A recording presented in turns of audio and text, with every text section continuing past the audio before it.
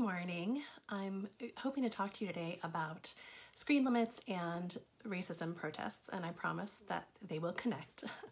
So past week was the first webinar in our Parenting in Place Masterclass series, which was wonderfully attended, and thank you so much for all the support for the people who registered, and then 1,000 plus who actually showed up live, which was amazing. And one of the questions we didn't get to was how to manage screen time and screen limits. Someone had posted, my son's on for 2 hours of TV and maybe another 2 or 3 hours of video games, with this sort of assumption that that's too much. And this is possibly the most common question that I get at parenting talks is, okay, how do I set limits on screen time for my kids? And it's a tough one, and I think one of the reasons is that there is no single answer that categorically applies for all children who are 3, or all kids who are 8, or all girls who are 14, right? You really need to know your own child. And the thing to look at is not so much their age or their demographics, but what is the impact that you see happening with the current screen rules that you have? And then the second really important point is how to come to an agreement with them. Because it's not enough for us as parents to say, well, I listened to this wonderful author, I went to a webinar, and these are the limits that we're going to have in our house. We need buy-in from our kids. And even more than that, we need them to understand that we're trying to help them to manage screens in a healthy way, right? We're trying to form the foundation of a framework for using screens over the course of their life. And more as their life goes by, we're going to be turning over control to our kids. So when they are little, 3 or 4, we're going to give limited choices, right?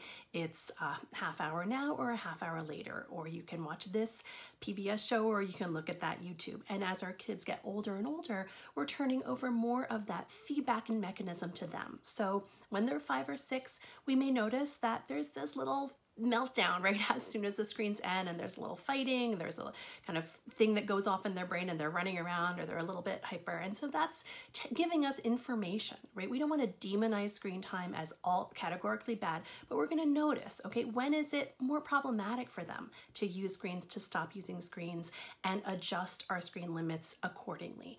As our kids get even older, into their teens, which is where my kids are now, we're going to be more and more asking them to tune into that feedback mechanism.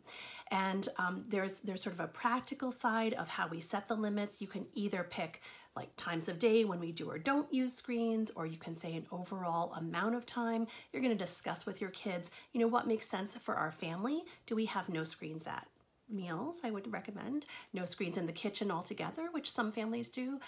No screens after a certain time of night, which I also highly recommend that everyone have a bedtime for their screens, and that goes for the parents as well as the kids, right? We want all of us in the family to have some wind down time without our phones, without our tablets, so our brains sort of recover, relax, get ready for sleep, and that's modeling for our kids what a healthy use of screens is. When we come to an agreement with our children over how we're going to structure it, we always want to include a conversation about consequences, so that when we set up limits, we also account for the possibility and the likelihood that our kids are going to violate those limits. So instead of thinking we're going to set up the perfect screen framework and the perfect screen rules that will never be violated, understand this is a learning process. So we want there to be limits that then get violated, and then kids experience the consequences. And there's a lot of different ways to do this. I'm going to link to a video that I did for The Atlantic on the 4 rules of consequences, which is really helpful, a framework I learned from the Parent Encouragement Program.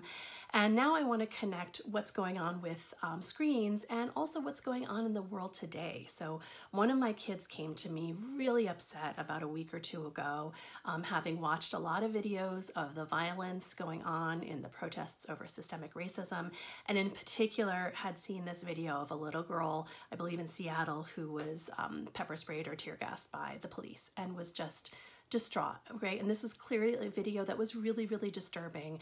And my kid kept saying, like, how could a grown-up do that to a little girl? And she was crying and really upset and in pain. And this obviously was upsetting for my child to see. And so that led into a really important conversation about where are you getting information? When you start watching a video on TikTok or YouTube or that you found on Twitter, how do you assess, is this going to disturb me to the extent that maybe I shouldn't be watching this content? And finally, we agreed on, these are videos that you want to be watching when you're near your family so that you can get support, if there is something upsetting, and not too late at night. So it's really important right now, especially when our kids are more, on screens, because it's natural that they're going to be socializing and getting entertainment and learning through screens, since we can't really leave our homes. But we really want to be there to help them process, help them more and more set those limits for themselves, and then adjust. If it seems like this really isn't working, you're not sleeping well, the screens are replacing all these other healthy activities, then we're going to try to come to a new agreement. We set our family rules and agreements at a family meeting on Saturdays. So sort of let it go for a week and then adjust. So you don't want to be doing too much triage.